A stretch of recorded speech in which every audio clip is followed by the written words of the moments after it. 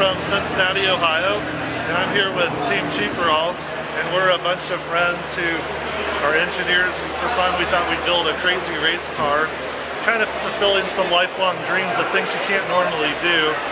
We did a long search for cars, looked at a lot of different options, came pretty close to having a Porsche 944, but we found this 86 Corvette rollover that was in pretty wretched condition.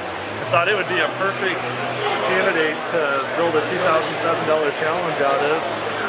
We sold a lot of parts off of it, basically ended up with a twisted car chassis and an engine for $400 after we sold all the parts, paid $1,400 for the car. The reason we call ourselves Team Cheaparral is if people remember Jim Hall's famous cars in the 60s and 70s. He was part of Team Cheaparral, and one of the coolest things that he built, one of the most innovative things, was the Cheaparral 2J, which was the famous fan car that actually had powered fans that sucked the car to the ground. Well, we always thought it would be cool to do that to a production-based car. So this is the 2J2, and it has a pretty unique feature sitting next in the passenger seat.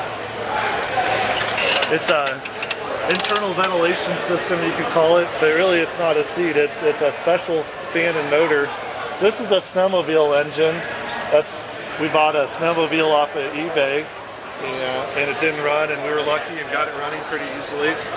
And this is an engine cooling fan off of an M1 tank that we bought as scrap, and we modified a belt drive to drive this thing, and this creates about 12 inches of vacuum underneath the car, which makes a little over 1,000 pounds of downforce when this is running. And you can see the skirt underneath the car basically glides along the ground, and these casters, maintain a clearance so that the skirt doesn't scrape, and imperfections in the pavement. And then there's an accordion here that seals it so we can maintain vacuum.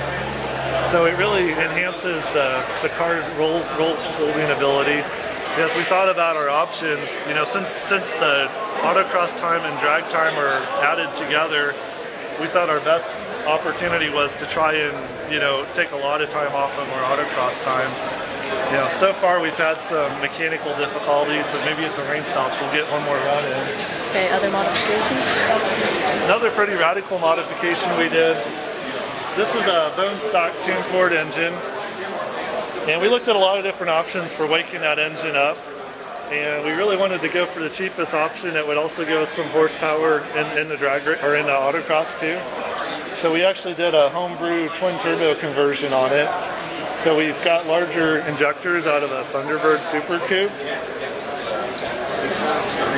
and then right now we can open the hood.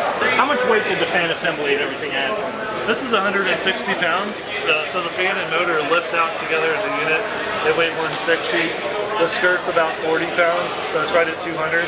So this is a pretty light Corvette when it comes out. We got 400 pounds off of it, so it'll be 2,800 pounds tomorrow.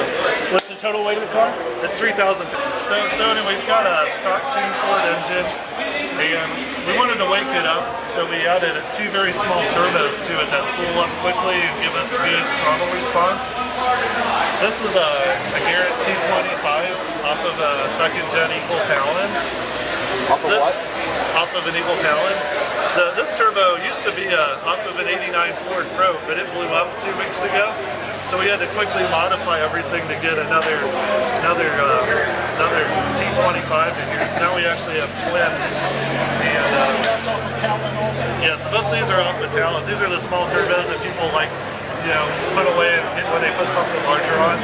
We had to modify. We're running like 4 to 6 PSI right now. It's a bone stock tuned Ford with cast pistons. And we had to modify the wastegates to run that low PSI because those are set up for like 14 PSI. And so we just ended up putting smaller springs in there and making it all adjustable. It could use some more development, but it works. Can't argue with the results. And this is all, we flipped the exhaust manifolds upside down and then made adapter plates and then custom exhaust this out of conduit. And actually we had a different hose on here as of yesterday, and we tried to paint it to make it look nice, and it melded. So this is different hose, and this hose is having issues. It's starting to actually like meld into engine needs. So that's a big improvement opportunity, but we're going to try and roll with it. What's the heat from the pressurized gas? Yeah, I think so. Yeah, we kind of wanted to mount an intercooler on the fan, but we didn't get that. It was pretty fun. It was kind of challenging to build, but you know, kind of always wanted to see a sucker car and a street car. Yeah. We've actually had this out on the road, and you can really feel the difference. I mean, I'm no race car driver, but you know, this thing you can get it sideways, but with this running, it's a lot more challenging to do that. Do you have any like back-to-back times with and without the sucker? Yeah, we did a little. Well, you actually have one here because the sucker quit on our fourth run, so we lost like over 2 seconds, maybe 3 seconds. It's worth a lot. Wow. Yeah, we were hoping for a longer course because it's worth about 10% usually.